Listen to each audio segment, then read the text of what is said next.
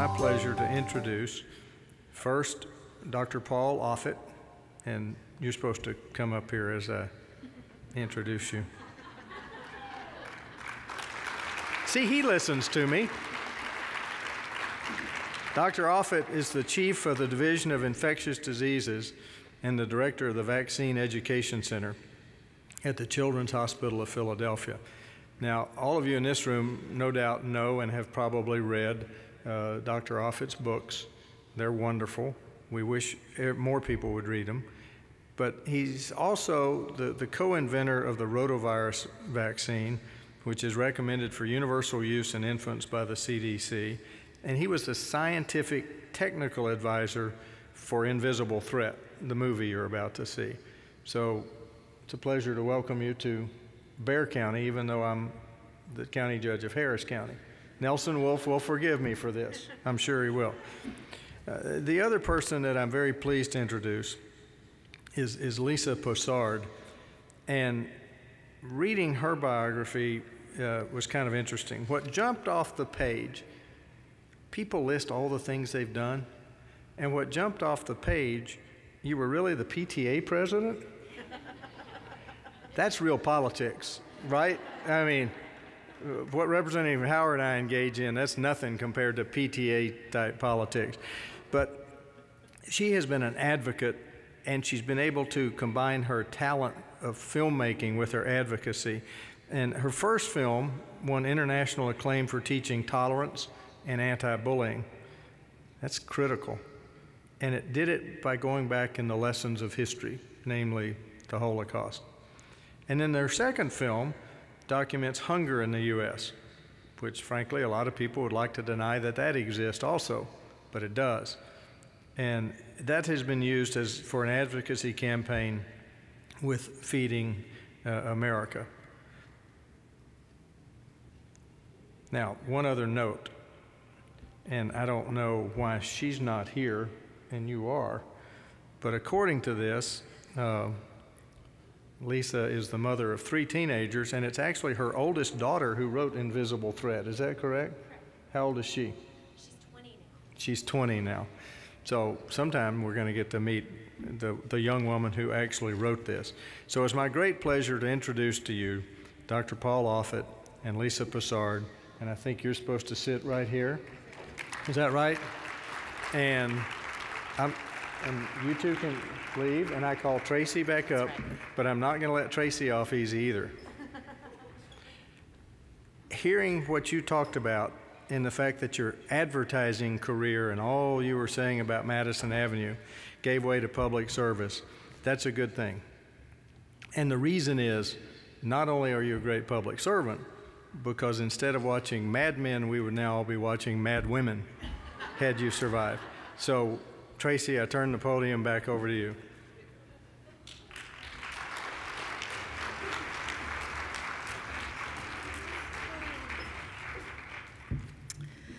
Okay, so as Judge Emmett said, if what just happened a little while ago were the trailers, then what's about to happen before we view the film, if you think about Turner Classic Movies, right?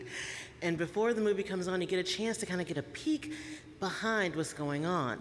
So how many of you have actually had a chance to see the film that we're about to show, Invisible Threat?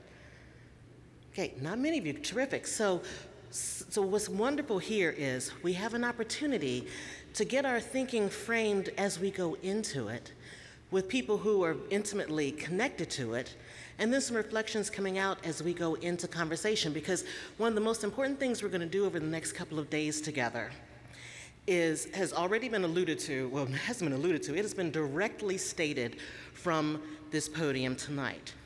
We are going to delve deeply into the evidence and the data that supports immunization policy that is the best policy that can happen to protect the health of not just Texans, but people across the country. And one of the most powerful ways that we're going to do that is through story. And you're going to see that story in different ways. Sometimes that story is going to look like a PowerPoint presentation. It's going to look very familiar to you from conferences you've been at before. But sometimes that story is going to come in very different ways. And tonight, we have a very exciting way to engage with the evidence and the data in a compelling way through story, which is the first way that we were ever compelled as human beings to do anything, is through story. And we're also going to have an opportunity to engage in powerful conversation around it that leads us into action. And when I say powerful conversation, that's just not your grandfather's question and answer. It means that we're going to get engaged in the work, the true work of powerful conversation with the folks up here after the film, remembering that the word conversation at its Latin root means to change together. The result of our conversation after this viewing should be we all walk out of here different people and able to do different things. So to start us out in framing the conversation, I'm gonna ask Lisa, tell us a little bit about how this film came to be. We were approached, is this on? We were approached by local Rotarians who asked us to do a Schoolhouse Rock explanation of how the immune system works and how vaccines work within the immune system. Ooh, controversial. The teenagers said, no thanks. Because of the success of our previous films, we now were getting pitched all sorts of films, and this was just not that interesting to them. The Rotarians came back to us several times, and it wasn't until a vaccine-preventable illness affected one of the kids' family members that they decided, oh, wait a second. So because somebody else isn't immunizing, someone I care deeply about got this vaccine-preventable disease, and that's what started off the whole thing. Now, this was supposed to be just a 10 to 15-minute project, real easy, until a local newspaper ran a story that said, the word vaccine in the title of what our next project was going to be. And a prominent anti-vaxxer blogger gave a review of this film as though it had been made and as though she had seen the whole thing. Now, there is no better way to interest teens than to upset them. And that's exactly what happened, and it turned into a full-fledged documentary, and they just wanted to go for it. Great. So you talk about, becoming popular with some of your previous films and then being pitched a number of things. Dr. Offit, you probably know a little bit about becoming popular around a certain topic and then being pitched a whole bunch of things. What made you want to engage with this project? I'm sure you're asked to do a whole lot of stuff. What made this project important to you? I guess. Don't forget you said that. Ooh, a little outing on the stage. I love that. Yes, you said I guess what I liked about this was that it was high school students who sort of, it kind of had this emperor's new clothes feeling, which is that they were going into it not quite sure what it was they were going to find. And like all young people, they were able to cut right to what was the evidence and were able to provide it ultimately in a really compelling way. But it has that sort of discovery feeling that I thought was really, really nice. So that's what I liked about it. And also one thing to just follow up on what the judge said in terms of Ebola viruses, I can't help myself, is I think the best description of the relative risk of Ebola virus is you're actually more at risk of being married to Kim Kardashian than of dying of Ebola in the United States. Okay, so now you have to keep the microphone after that comment, okay? So we talked a little bit about how the film came to be and your involvement with it, Dr. Offit. So tell me a little bit about how did you come to be? I mean, here you are, I'm sure you had a lot of work in your day job, and all of a sudden now, not all of a sudden, but over the course of time, you really have become sort of the face, the champion, the lightning rod, a firebrand for this issue. How did that evolve? How did that come to be? I guess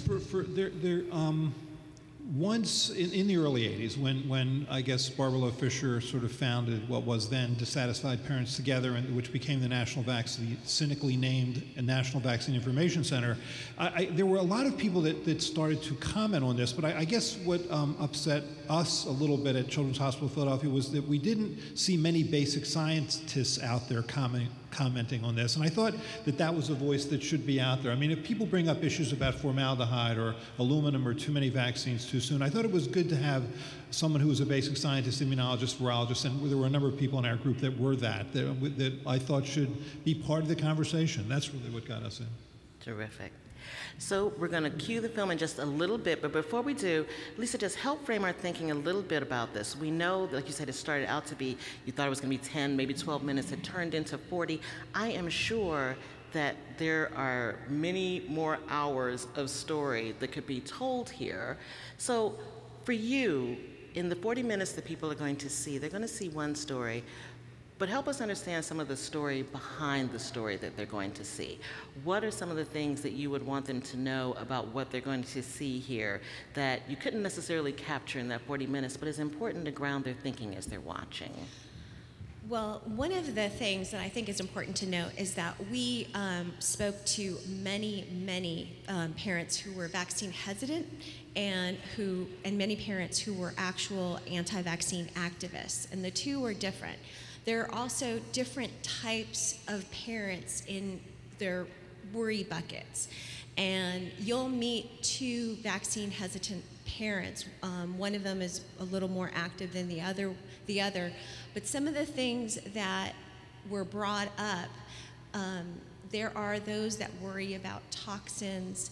There was one of the mothers who was convinced that vaccines had caused her child's autism because she said she saw Jenny McCarthy and she just knew that that's what it was, and she hopped on the bus and went to the Green Year vaccine rally.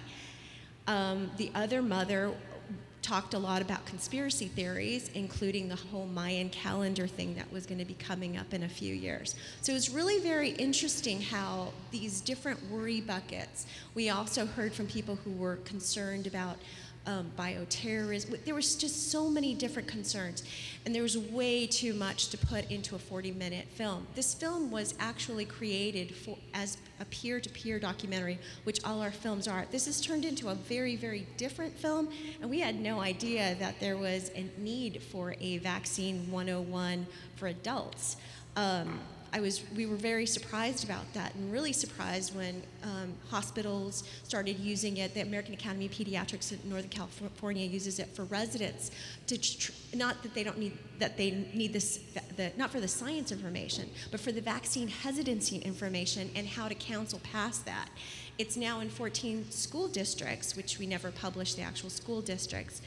And now 80 universities which are using it for their students, student health, some epidemiology classes. So there's lots of different ways of using the film, and the film is available for you, and we give screening license for free. You just pay the cost of what it costs us to ship you the film, basically. So that's what I would just give you, and there's a lot of questions in there that go unanswered. And it's fast-paced, because if it isn't fast-paced, then the first thing a teen does is gets out their smartphone. So you'll miss some stuff, and you'll see, that there's some questions that are deliberately not answered. And never once in the film do we say, go get your vaccines, because that's the last thing a young person wants to hear is as the kids have often said, last thing you want to hear is some old white guy in a British accent in a documentary telling you what to do. So hope you like the film. So after the film, we're going to have an opportunity to engage with them in a powerful conversation. We are going to join you down here in the audience as we view. So you're watching for the ways that this film, actually you're watching for the new vanguard of vaccine preventable champions creating and delivering to us this beautiful film, Invisible Threat. Cue the film.